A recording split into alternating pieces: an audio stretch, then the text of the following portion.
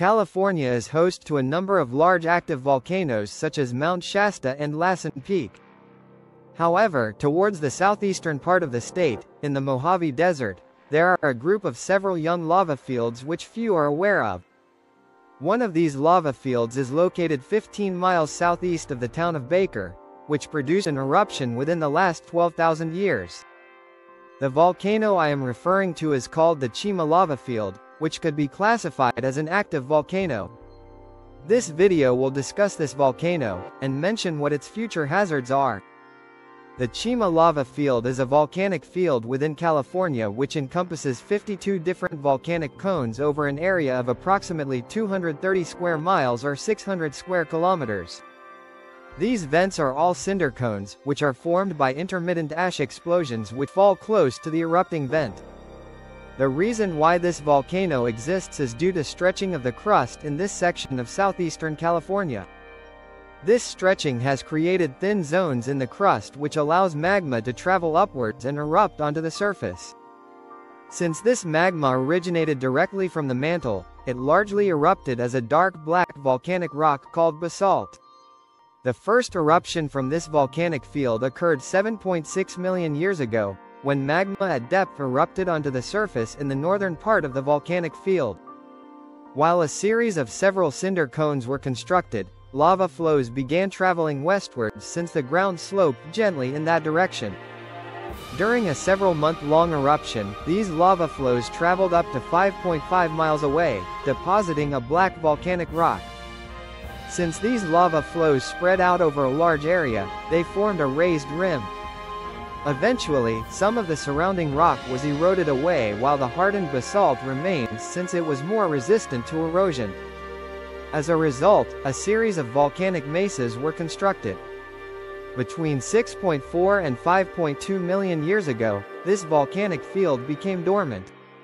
Then, 5.1 million years ago, it erupted once again at a new location 7 miles to the south.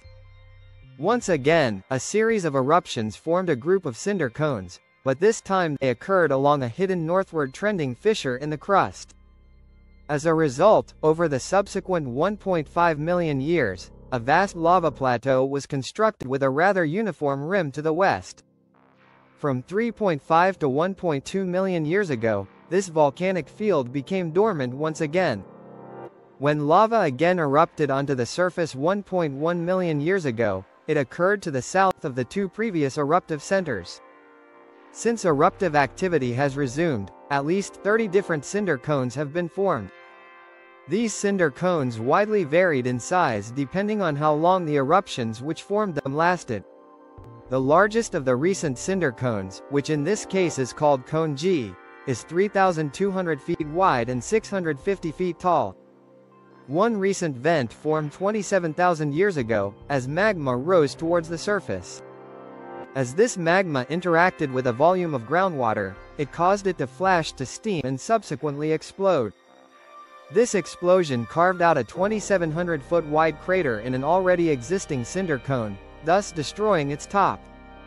Afterwards, a small volume of lava erupted into this crater, forming a small volcanic cone within an older cinder cone.